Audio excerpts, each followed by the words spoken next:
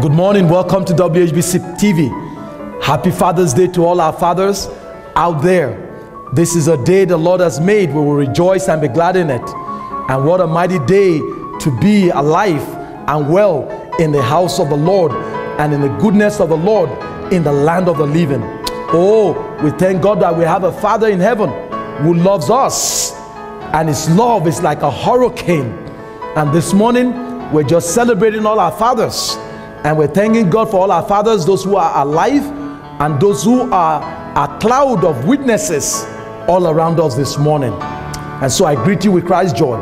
In a little while I'm going to be invited to come into the service with me as we go into a message, a very familiar text, a very familiar message that perhaps you've heard on a Father's Day. It's the parable of the prodigal son. However, this morning the Lord gave me a new message, a new twist to that story. Instead of focusing our attention this morning on the prodigal son, we'll be talking about the prodigal brother. Yes, there are two prodigals in that parable, not one but two. Why don't you get a pen and paper and let's go into the Word of God and see what the Lord Jesus wants us to avoid, the pitfall He wants to avoid, men, the pitfall He wants us to avoid as men on this Father's Day. The title of the message is The Prodigal Brother Syndrome. Come with me and I'll come back and pray with you. Amen. I want to talk to you this morning on the subject, the prodigal brother syndrome. PBS. The prodigal brother syndrome. PBS. Before you take your seat, greet two people around you and ask them politely, hope you don't have a PBS. Hope you don't have the prodigal brother syndrome. Because I might want to change seat. Hope you don't have a PBS, because I might want to change seat. Amen. Amen. Praise God. Well, it's Father's Day. Come on, church, let's give the Lord a shout of praise for all our fathers. Both the ones that are alive and with us here today, and those who are now clouds of witnesses surrounding us. Happy Father's Day to you all dads here and the ones out there watching us through WHBC TV. And happy Father's Day to me too. Thank you. Last Sunday I had an early Father's Day breakfast in bed. I said early Father's Day because somehow my wife thought last weekend was Father's Day. No kidding. No kidding. She can bear you witness and my kids can bear you witness. So she instructed the kids the night before to make sure that they wake up early in the morning to make me breakfast in bed. So Adam got up early last Sunday and went out to Tim Hortons and bought me a BLT. I guess when you can't make it, you buy them.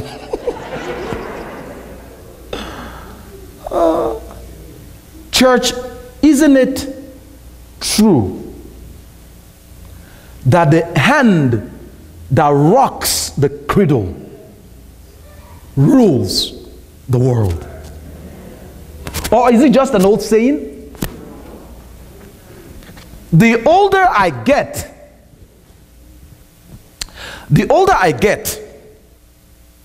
the more convinced I am that Father's Day seems like a day set aside as someone's attempt to pacify fathers for Mother's Day. Because Father's Day has never been able to get the same draw and the same hoopla that Mother's Day get. Can I get a witness from all the fathers in this house? Have you noticed on Mother's Day the church is packed out? Because everyone wants to go to church with mama. But on Father's Day, take a look around you. Did you know that on Mother's Day, you probably heard this before. Do you know on Mother's Day the most phone calls are made?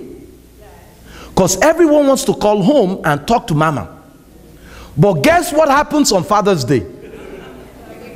On Father's Day, it used to be the most collect calls are made.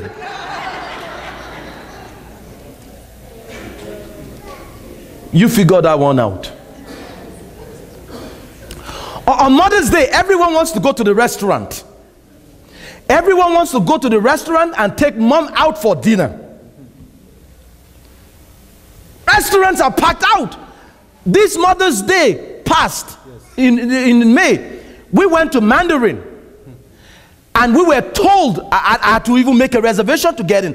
And we were told at Mandarin that we had only 2 hours to eat. Can you imagine a Mandarin? They're giving you time. That we have only 2 hours to eat because there was such a huge lineup. But on Father's Day, there's special everywhere. 20% off, 50% off, buy one, get 2 free. Because no one is lining up, y'all. Oh, seriously, I get it.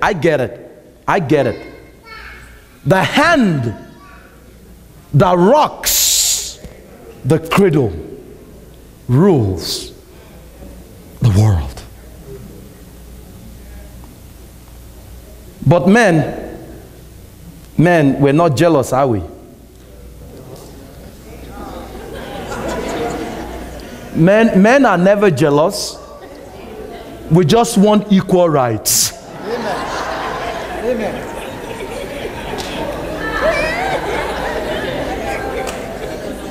That's all we're asking for, equal rights. Is that too much to ask for? Sorry, Mom, I'm not. And on this Father's Day, as a man and a father, and as the pastor of this house, the priest of this house, gentlemen, I pulled some strings for us. For good measure, pressed down, shaken together, running over. We're all going to go home with something. Our usual. That's cookies. Not to be outdone by our mothers who receive flowers on Mother's Day, we are going to go home with that cookies. This is mine. And gentlemen, make sure you get yours on your way out from one of our young ladies. Praise God. Did you notice this year it's neatly packaged? Neatly packaged. Good God. No. Actually, we got something more special for you. If you are a man in this house, if you are a man this morning, you are invited to a barbecue and swimming party. A barbecue and swimming party at Dickie Neal's mansion on Tuesday. And no ladies are invited. You heard me. You heard me. You heard me. Now you want equal rights. Now you want equal rights. You heard me. It's just men only, and it's men's special night out. So women, if you want to give your man a nice Father's Day gift because you forgot, just send him to the Morgans this Tuesday. All right, and we're going to all have and by the way, even if you haven't been coming to the men's Bible study, If you are a man, if you are a man, then you're welcome. All men are welcome at this party, right? Praise God. Praise God. All the info is there in your bulletin for you. On this Father's Day, we've come to a very familiar text, otherwise known as the parable of the prodigal son. You know the younger brother who came to his father and said, "Father, give me the share of my estate." And the father divided his wealth between the two sons. He goes out and spends his father's inheritance with riotous living until he got broke. And the Bible says in Luke chapter 15 verse 17, the Bible says, "But when he came to his senses, he said, how many of my father's hired men have more than enough bread, but I am dying here with hunger." Verse 18, "I will arise and go to my father, and I will say to my father, I have sinned against heaven and in your sight." Because we all love a story with a good ending, most preachers, when we preach out of this text, we end the message with the return of the prodigal son back to the father's house, with the father running out to meet him, put a fancy robe on him, gave him a ring in his finger, which, by the way, in those days, a ring is like the MasterCard. It's a seal. When they see the ring, the merchants know who that ring belongs to, and you can get anything from that. It's a symbol of wealth, of status. I put a ring on him, and watch this, and kill the fatted calf. Let me give you the etymology of fatted calf. In any Jewish home, there's a special calf they put aside, and they feed that calf. They make that calf so robust, fatted. They put fat in that calf so they could starve some other calf, but this fatted calf, in famine, in good times or bad times, must have his portion in a Jewish home, because that fatted calf is being prepared for a special occasion. He killed the fatted calf and made merry, saying, verse 24, "For this son of mine was dead and has come to life again. He was lost and now is found." And we end the message on a high note. After all, who doesn't like a celebration? Who doesn't like a happy ending? But you'll be shocked. You'll be shocked that when the father throws you a party, you'll be aghast that when the father blesses you, not everyone who shows up at your party are happy for you. See, the problem is when you finally choose to do the right thing, like this prodigal son, ain't everybody are going to be glad for you. Come on now. Because some people have vested interest in seeing you still wallowing in your mud, to make them feel good about their own mud. After all, misery. See, if I can minimize you, then I can maximize me. You'll be shocked that there are people who think that putting you down will somehow make them look bigger. Come on, who am I already talking to in this place? I say, when you decide to put your life back together again and do right by the Father, not everybody will be glad for you. Some people ain't gonna be glad for you. They're gonna be mad at you.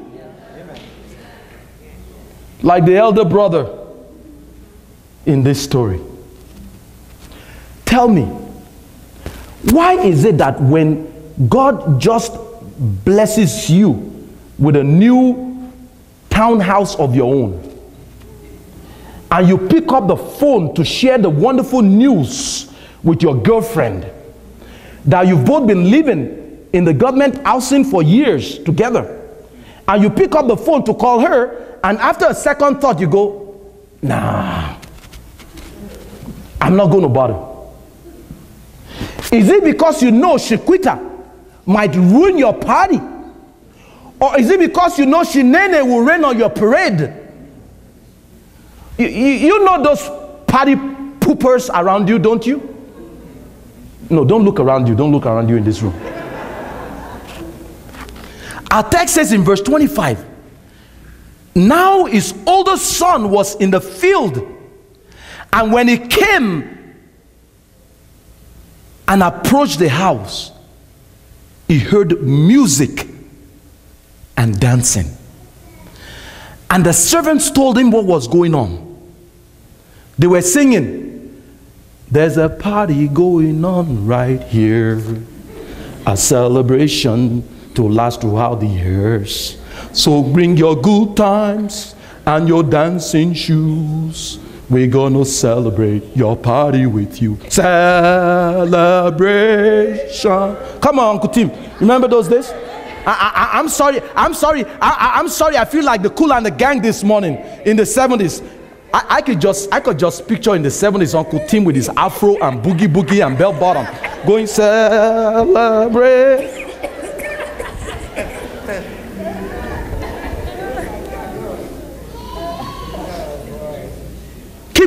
Keep reading. The Bible says in verse 28, but he became angry and was not willing to go into the party. Oh, somebody turn to the person next to you and tell him, don't be a party pooper at my party. Tell him, don't be a party pooper at my party. I think that this story is so compelling and captivating that for centuries we are focused on the prodigal son. We focus on the happy ending at the expense of ignoring what is perhaps a stronger and compelling message coming from the older brother. Lord, help me preach this message. See, we're so enamored by the prodigal son because we all can relate to him in that at one time or another we were once dead like him, but now we are alive. Once lost, but now we're found. I was blind, but now we see. But in our fascination, we have missed a stronger message that Jesus wants us to see here coming from the older brother. Amen. And so we can't end this message in verse 24. We can't end this parable on merriment. Verse 24, and they made merry. And they began to celebrate. We can't end it there. We can't end this story thinking there was only one prodigal son. When the truth of the matter is, there are two prodigals in this parable. The older brother may not have left home like the younger brother, but he was just as lost in the house as his brother in far country. Oh, you know you can be home and still be lost in the home. Lord, help me preach this. I say the younger brother may have rebelled to get what he wanted from his father, but the older brother used manipulation. Oh, he used manipulation to get what he wanted too from his father. So what we have here is not simply one prodigal son in Jesus' story. What we have is two prodigals. That's why I call him the prodigal brother. Oh, don't get me wrong, church. Let's commend this older brother for a minute. For one thing, he was hardworking. Any hardworking men here today? He didn't waste his father's money, unlike his brother. He didn't smoke. He didn't chew. And he didn't run around with girls that do. He was just there. He was just there. I mean, compared to his younger brother, this older brother was a saint. Reminds me of the story of these two hypocritical brothers. They were absolute snakes. The problem is they were continually at church, living hypocritical lives behind the scenes. In the church they were like saints, but outside they were deceitful in their business and unfaithful to their wives. A young minister came to pastor that church, and this pastor was just preaching the word of God. Nothing but the truth. Absolutely nothing but the word. And the church began to grow as people are loving the word of God. And the church began to grow, and they needed space to accommodate all the growth because attendance was skyrocketing. So they went on a fundraising campaign like us, $1 million to do the building project. In the meantime, the young pastor just stood firm, preaching the word, nothing but the word. And these two hypocritical brothers just continued to live like the devil. Suddenly, one of them died. And it was the young pastor's job to perform the funeral. So before the day of the funeral, the surviving brother went to visit the pastor to make funeral arrangements. And he said to the pastor, I will give you the $1 million that you need for this breeding project. As a matter of fact, here's the check. And he wrote the check, signed it, and gave it to him. And he said, on one condition, all I'm asking you is, on the day of the funeral, to stand before the congregation and tell the church my brother was a saint. That's all you have to do. You'll be shocked at people who bribe the pastor. The pastor said, fine. He took the money, deposited the check. The day of the funeral came. Church was packed out. And people were wondering what this pastor would say, because he's always stood on the word of God without flinching. And they knew the man. That's why I often say, please, when you make sure when you're living, you live well, so that on the day of your funeral, you won't make the pastor lie. I always say that at funerals. Don't make me lie, because I won't.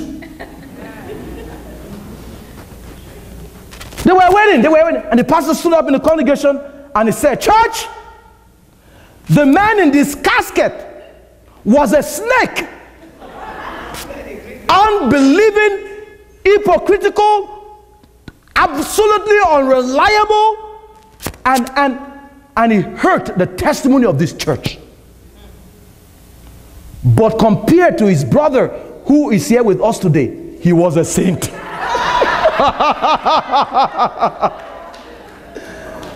The pastor fulfilled his duty, he fulfilled his promise, and he still got the check. Come on, somebody. Compared to his younger brother, this older brother is a saint. Let's give him that much. You know how it is. You know how it is. Because they fornicated and they had a baby out of wedlock. You look better. You look better because you didn't fornicate and you didn't have baby out of wedlock. Because of their mess up, you're now the good child. Because you're not as bad as him. You're not as bad as her. Really? Since when did God started grading sin on a bell curve? Like this sin will get you stricter judgment than that sin. Or haven't you heard the psalmist say in Psalm 130 verse 3, "If thou, Lord, should mark iniquity, oh Lord, who could stand?" Give me the life point. I'm convinced, my brothers and my sisters, that the reason the Lord brings this story, the Lord Jesus brings this story to a climax with the older brother, and it didn't end with the younger brother. I would have thought he would bring the older brother first and start with a powerful, upbeat, glorious ending. But I'm convinced the reason why he ended with the older brother is because even in this room, as he was speaking to the Pharisees, he was telling this story too. That even in this room, there are more people who are guilty of the older brother syndrome than are guilty of the younger brother's sin. Oh, you're not hearing me. Truth be told, don't you feel hatred and anger and resentment when you see the wicked prospering and the righteous are suffering? Like the 9 Christians who were shot in cold-blooded killing in South Carolina in a church having Bible study. Dickie, we were here this Wednesday having Bible study. Can you imagine somebody coming and shooting? It could happen to any of us. And we ask, why are the wicked prospering, Nick, and the righteous suffering? We want justice. Oh, somebody in here knows what's like to help your man all the way through school and help him to get a good job and launch his business and get up on his 2 feet, and now that he has a few dollars to his name in the bank, he doesn't want you anymore. He wants some skinny bopper younger than you. Oh, you're all too quiet here this morning. Somebody in here knows what's like to train somebody on the job only to find out that the person you trained has now replaced you. It's hard to walk away feeling happy and gaiety when you know an injustice has been served.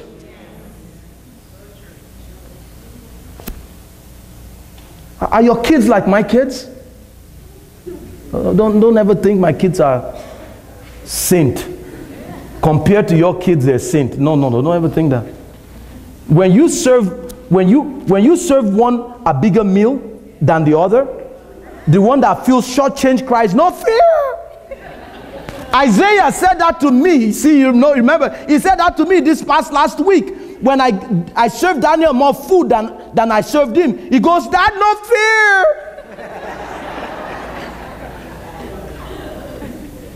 So I don't mean to be too critical of this elder brother, because I understand that there's some propensity to become resentful and cynical and bitter when you've been faithful and consistent and dependable, but still you don't get your way.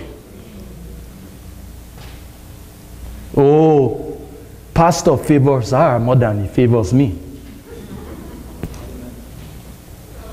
Oh, pastor gives him more time, more recognition than he recognizes me. And I've been in this church since the Noah's flood.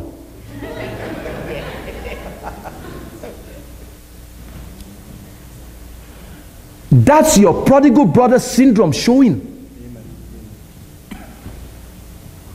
Who says favor is fear?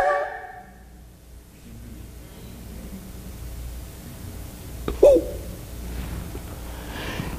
If favor is fear, it won't be favor, Deacon Peter. If there went an injustice to favor, it won't be favor. It will be something you and I deserve.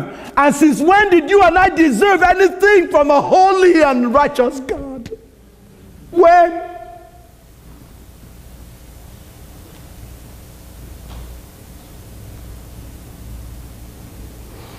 See, what the older brother did is like the father in this story. What he didn't realize is God the Father is not in the business of adding up the time cards and making sure no one gets overpaid. No. People who do that are called accountants. That's Deacon Kuma's job. But God ain't an accountant. But what God is in the business of doing is reconciling the whole world to himself through our Lord Jesus Christ, not counting our trespasses against us. 2 Corinthians chapter 5 verse 19. And when you are in the business of reconciliation, it doesn't matter much what time the last person came in, because what matters is that they are in. And when they do, it's party time. Hey! Come on, turn to two people around you. Turn to two people around you and high-five them and say, it's my party time. It's my party time. High-five them and say, it's my party time. Yeah. It's my party time. It's my party time. It's my party time. That the Father has shown me how much he loves me so. Oh, how he loves me. His love is like a hurricane. And I'm like the tree. I'm like the tree bending. Oh, you know when a hurricane is blowing and the tree is bending. I'm like the tree bending under the weight of his mercy. Somebody help me praise the Lord. That he's jealous for me. He's jealous for me. If you want to be a party pooper, go ahead. But you ain't stopping my party. You ain't stopping my party now. Because I've been delivered. I've been set free. Oh, I've been forgiven. And right now is the moment. Right now is the day. I won't go back. Can't go back to the way he used to be. Hey! Hey! I don't know who I'm talking to this morning. I feel this presence of God in this place like never before. I don't know who I'm talking to this morning, but on this Father's Day, You don't have to live with that prodigal brother syndrome anymore. You don't have to live with PBS anymore. Because the Lord says to tell you, that's why He has given you the garment of praise for your spirit of heaviness. That's why He's given you a hall of gladness for your spirit of mourning. Hello, somebody. Give the Lord a praise. Hey! Praise Him! Praise Him! And church, it suddenly dawned on me. Suddenly dawned on me as I began to dig deeper into this text that the father in the story didn't throw the party because somehow he liked the younger brother more than the older brother. God doesn't play favoritism. And the father in this story, Deacon Neil, is a picture of our Father who is in heaven.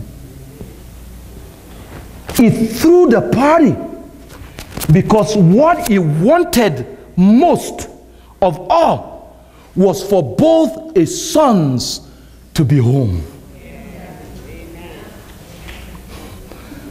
But the prodigal brother, smirking, was blinded by his syndrome. Who does that remind you of? Does that remind you of somebody we've been studying lately? Does that remind you of a man named Jonah who was mad when the Ninevites repented? In fact, when I was in Jonah chapter 4 a few weeks ago, I was already thinking of this message. I go, wow, this is a good segue. I'm still in the vicinity. I'm still in the groove. I'm still in the track of what we've been talking about. I go, wow, this prodigal son, Jonah is like the prodigal son. Think with me for a minute. The younger son is like Jonah when Jonah was running. And the older brother is like Jonah when he was pouting like a cat. Meow. Meow. Where's our cat lady? Our cat lady's here. Go. Do it for me. Was it you? Who was it 2 weeks ago? Joe? Oh, do it. Our cat lady's here. Meow. This prodigal brother is a cat. He's mad. Meow. Do it again. Oh, meow. But gentlemen, here is the crux. Here's the crux of this parable. Why Jesus told it. He told it so you and I wouldn't fall. Listen to this very carefully, because I said it's the crux. Here's the reason. Here's the crux of why Jesus told this parable. He told this parable so you and I wouldn't fall into two traps that this prodigal brother fell into. Because you see, we can have it good going for us. Every man in this place, I'm telling you, what you have it good going for you already. We can have it good going for us. We can have it good at home. But if we are not careful, we can fall into these two traps like this prodigal brother. So let me share these two traps with you on this Father's Day that we want to avoid. I'll share them with you one by one. Are you ready to receive? Number one, trap of distorted values. Trap of distorted values. By that I mean doing what you're doing for your wife and children out of duty and not out of devotion. This is good. Men, it's a distorted value to think we're serving our family because we think it's our duty to provide for them rather than to love them. It's a distortion. It's a distortion right from the pits of hell, you all. Look at this prodigal brother syndrome. He says to his father in verse 29. He says to his father in verse 29, look, for so many years I've been serving you, and I've never neglected a command of yours. And yet you've never given me a young goat. Really? So you're doing what you're doing for the Father out of mechanical obedience, not because you love the Father. I mean, this prodigal brother was so far. He was so far from the Father that he didn't even know what was going on in his father's house. In verse 26, he had to inquire from the servant what is going on, even in his own father's house. He was busy doing the father's work while he was missing out on the father's heart. My brothers and my sisters, that happens in marriages too. Gentlemen, since this is our day, my wife spoke to the ladies on Mother's Day. Since this is our day, gentlemen, I'm including myself, we can be busy being the provider and the breadwinner of the house when what our wives want from us is to be lovers and protectors in the house too. Not just be providers and breadwinners. Oh, this message is going to get good this morning. Tell your neighbor a juicy one is coming. A juicy one is coming. It will make you feel good. A man can be disengaged in a relationship. Ladies, this is where we want you to pray for us. This is where we want you to pray for us. Women of Zion. This is where, hear me and hear me good.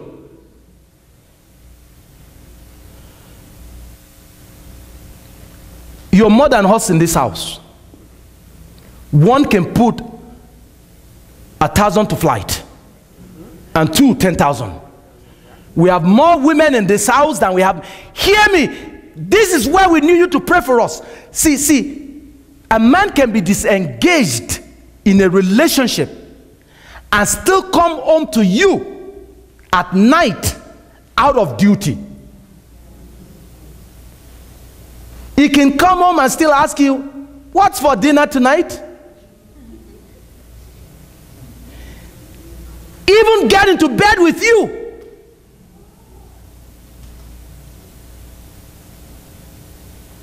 Pay the bills. Send you flowers for your anniversary. And do all the dutiful things. But emotionally is already checked out of the marriage. You think getting flowers from him on Valentine's Day is a sign that he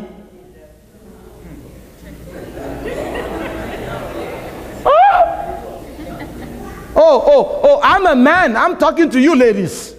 I'm talking to you as a man. Think it. You all don't want me to be real this morning. But there is a reason Jesus is showing us a syndrome we got to avoid here this morning, man. There's a reason why he's showing us this syndrome. Because doing what is expected of you is something you can train a monkey to do. Give me the picture. You can train an elephant. You can train an elephant to sit on a stool with 2 legs up. But that doesn't mean the elephant loves you. It doesn't mean the elephant loves you a bit. Talk to me, somebody. And anytime a man emotionally, I'm not talking physically, because you can be there, you can be in the house and not be in the house. Hey! Oh, that is profound. I said the prodigal son, the prodigal brother was in the house, but he wasn't in the house. A man can be in the house, but not really in the house. Oh, he didn't leave. He's there. Oh, can I take you deeper? When the Bible says in Hebrews, I will never leave thee. Now what? I will never leave thee nor forsake thee. When you leave a person physically. When you forsake, you abandon a person emotionally. So, I can be with you, but not be with you. That's forsaking. I haven't left. So God is saying there, I won't leave you physically, but emotionally, I won't even abandon you. Just call my name.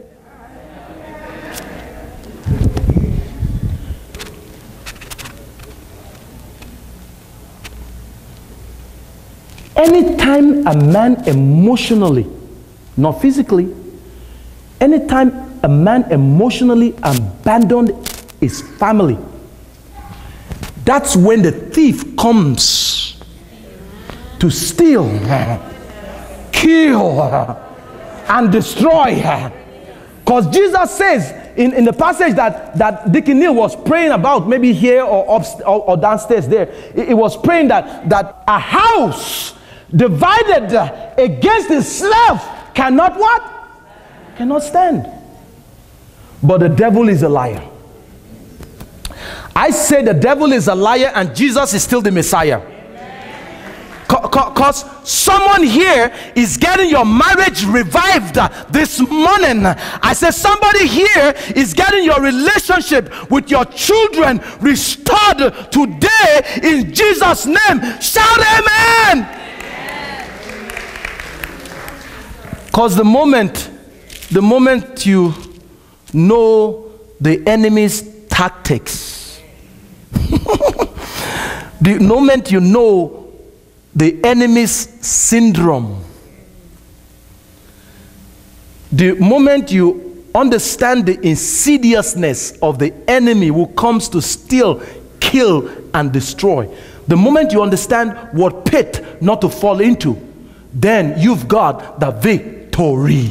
Amen. Hello, somebody. Amen. Give me the lifeline. Give me the lifeline. And the key to your victory, man, is being able to honestly ask yourself, do I value my relationships more than I value my work? The prodigal brother, like the Pharisees, valued their work more than they value their relationship with God. That's the crux of what Jesus is teaching us here. Because it's easy to be busy doing. I'm a doer. It's easy to be busy doing and not being. And there's a reason why God calls us human beings and not human doings. Get it? Can you imagine me saying to my wife on our anniversary? Can you imagine me saying to Marian on an anniversary, Here, Marian, it's that time of the year again. It's my duty to get you flowers. Here's a dozen roses. There you go. I fulfilled my anniversary obligations. Enjoy it. How many of you think I might get the roses back in my face? All of you? Yes. Why do I have a feeling that you're all on my wife's side and on my side? I'm with you too. I'm totally with you too. Unless Marian has a distorted value herself and a warped affection, because some women can have a warped affection too. Or unless she has a warped affections, she would know that while being a father and a faithful husband involves duty. Men, I'm not saying we don't have a duty. We have a duty to perform like our Father who is in heaven. While being a faithful husband involves duty as a provider, a wife also wants to know that being a husband is my greatest joy as a lover. Am I right, church?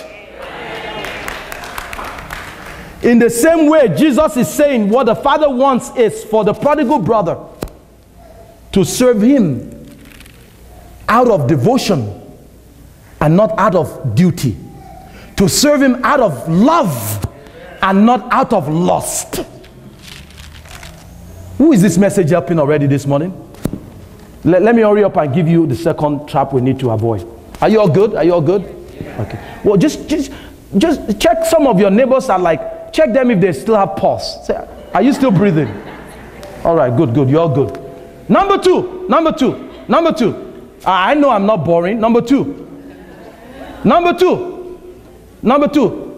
Trap that you got to avoid, men. Trap of distorted virtues. It fell from values to virtues. That's how it comes. It always goes like that.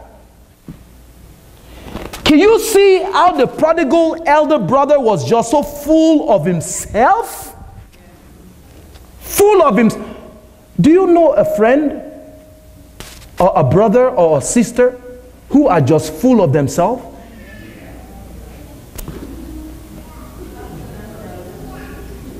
If you're sitting beside a prodigal brother or a prodigal sister, just look at them and help someone say, get over yourself. See, that's the prodigal syndrome right there. Get over yourself. Look how he's talking to his own father.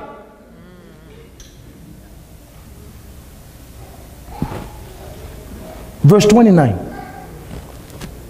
Look, verse 29, give it to me. He says to his father, look.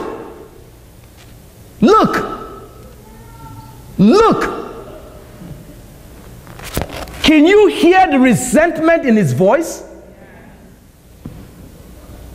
Look, he's smirking. Look, for so many years I've been serving you and I've never disobeyed you, but you're being rude, and yet you've never given me a little billy goat that I might marry, I might celebrate with my friends. I didn't even know that this brother has friends.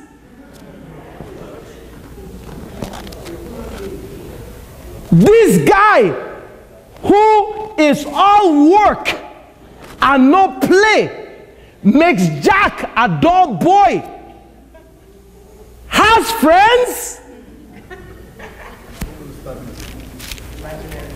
Imaginary friend. I think it's imaginary friends. I'm not even sure that anyone wants to be around this self-righteous, egotistical, prodigal brother. Who wants to be around a prune?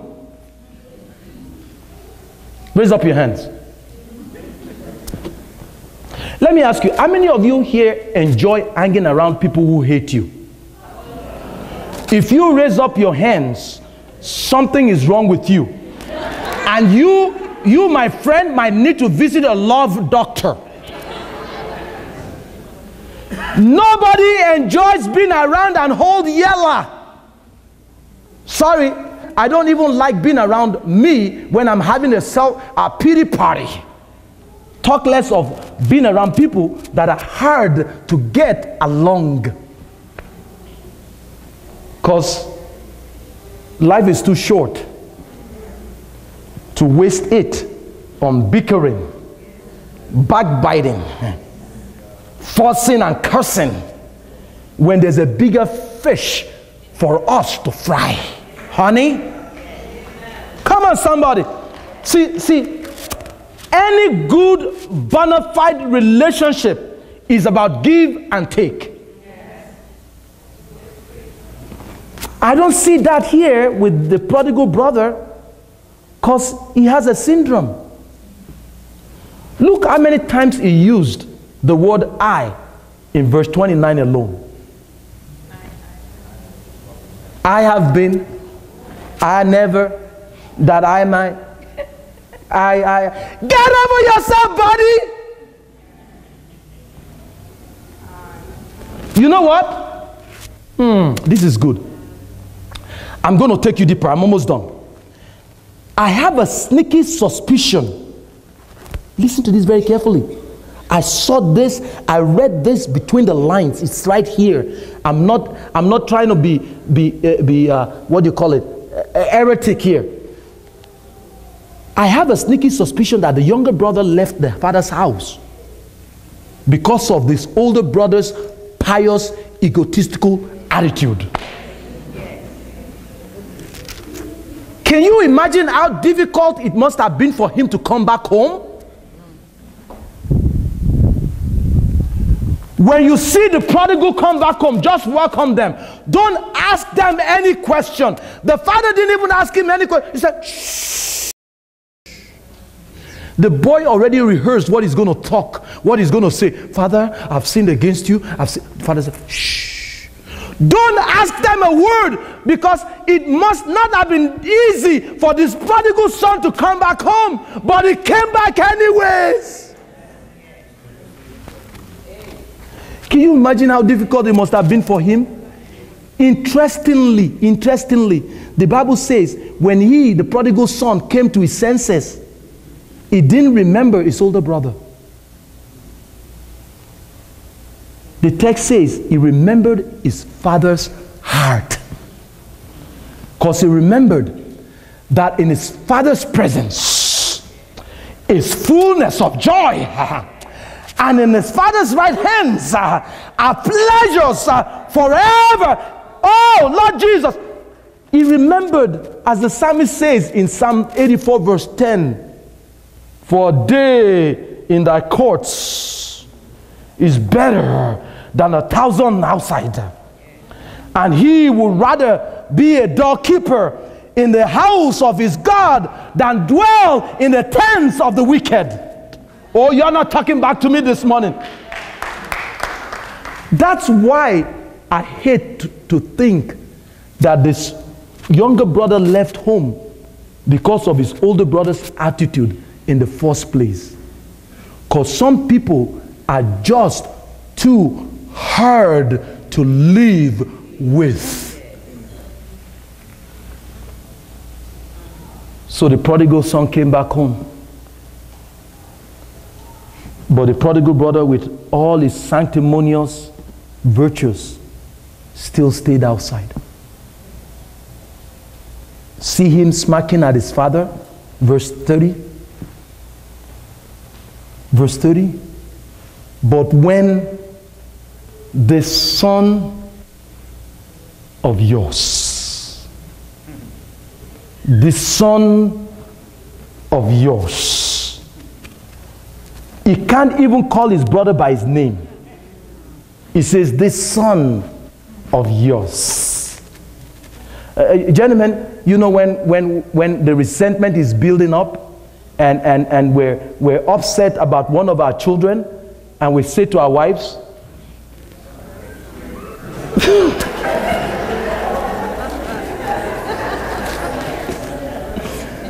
this son of yours is driving me.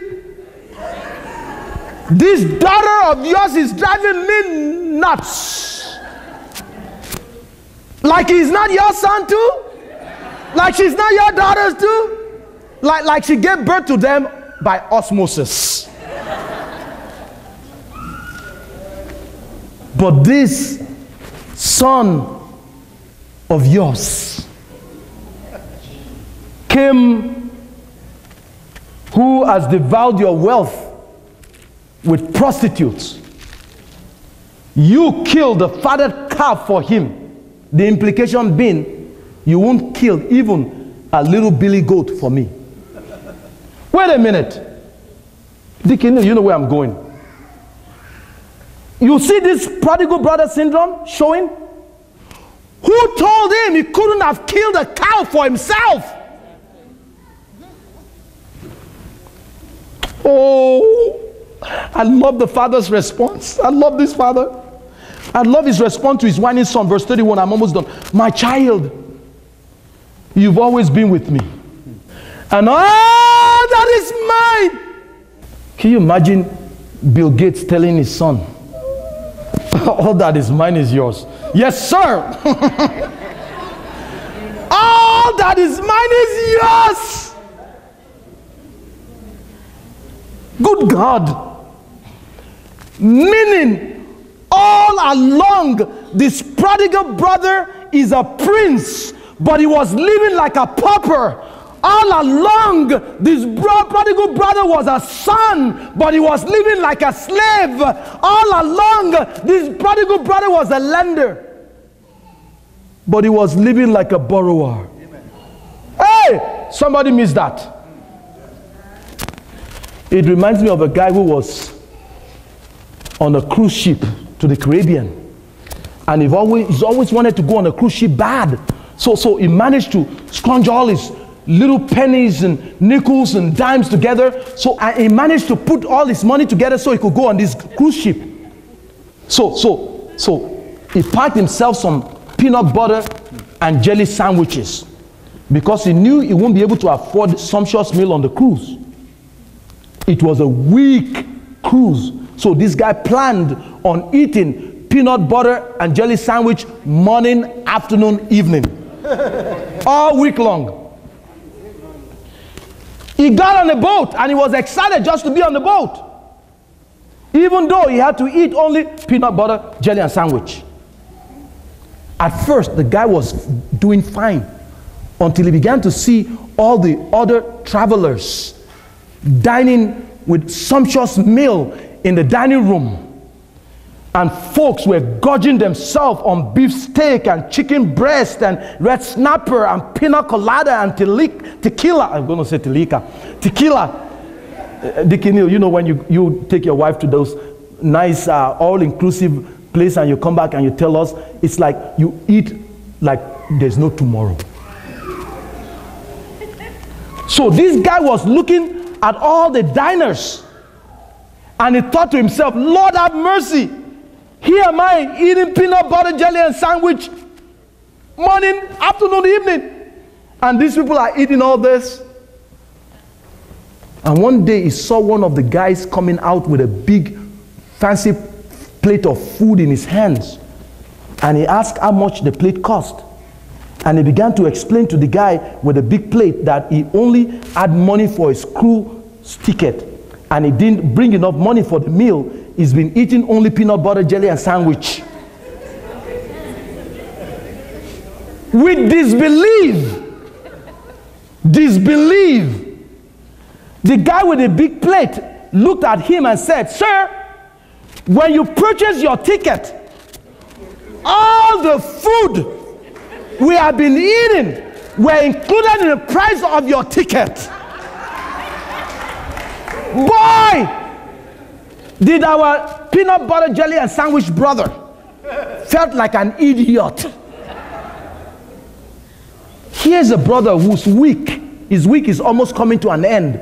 And he's just discovering that he could have been eating them sumptuous meal. But all week he's been eating his peanut butter and jelly sandwich when he could have been feasting like a king. Amen. And there may be some brothers here this morning as I close. You've been stuck with your peanut butter and jelly sandwich for all these years. When your father already prepared a table before you, Amen, in the presence of your enemies, And he has anointed your head with oil. And your cup has begun to overflow. But you're still wondering, like the prodigal brother, why you can't have the fatted cow. Well, the Lord sent me here to tell you this morning, on this Father's Day, give me the lifeline, that all that is. Oh, come on, give me. All that is yours. The moment you gave your life to Jesus and you got your ticket to heaven, salvation is yours. Deliverance is yours. Forgiveness is yours. Healing is yours. Provision is yours. Protection is yours. Prosperity is in the deal. Oh, I said salvation is in the package. Come on, somebody, lift up your hands. Lift up your hands and holler, it's all mine. The Father says to tell you, all that is mine is yours. All the favor is mine. All the strength is in the ticket. Somebody, you got to make up your mind on this Father's Day that you're going to leave the peanut butter and jelly sandwich outside. And you're going to even leave them billy goat outside. And you're going to come into the Father's house and enjoy the fatted calf and quit being difficult to live with and get rid of that prodigal brother syndrome in Jesus' name, because he whom the Son has set free, he whom the Son has set free. And everybody said, amen. Stand up on your feet. Welcome back. I trust you were blessed by that message this morning. Again, happy Father's Day to you, all our fathers out there. Oh, what a wonderful day. And what a glorious blessing to know that we have a Father in heaven who is fathering us. I don't know about you, but he said he is going to be the father to the fatherless. And every moment of my life, I still need him to father me, even though I'm a grown-up man. Oh, don't you need the Father to father you? He promised that he will be the father to the fatherless. And this morning we talked about the prodigal brother syndrome. That syndrome that our Father in heaven wants us to avoid as men in the house. The first trap that we need to avoid, as you heard this morning, is the trap of distorted value. And then we talked about the trap of the distorted virtues, from values to virtues. And all these things are traps that we men face. And Jesus don't want us to fall into that trap like the prodigal brother fell into. But this morning, we've been set free. We've been delivered. And the Bible said, he whom the Son has set free is free indeed. And so I pray freedom over you men this morning. I pray peace over you as a father, that wherever you've been made weak, God will make you strong, because he is the lifter of our heads. Let me pray with you, Father, right now. And as I pray for my men in this church this morning, as we pray together, I want to pray for you that the glory of God will continue to shine around about you and fill you and renew you and revitalize you, so that you can be that man that God wants you to be in your house, in your workplace, and in your church. Above all, in your world. Father, I pray for that man who is watching this morning, or this afternoon, or this evening, whenever they're watching this message. Father, that you will bring all prodigal son back home. And Father, that you will break that prodigal brother spirit in us, and you will set us free. Father, we love you. We thank you that everything that you have is ours. And Lord God, what can we do without you? And so this morning we're asking you, God, that where we've been made weak, you make us strong. Where we've been broken, Lord, you'll fill all the broken places, and you'll bring healing back into our soul. Father, we want to embrace you, Lord. We want to embrace you. Just throw ourselves into your loving hands as our Father, as you carry us on this journey. We love you. We're grateful for you. And we thank you for all that you have been to us. Would you continue to father us until the day is done? In Jesus' mighty name, amen.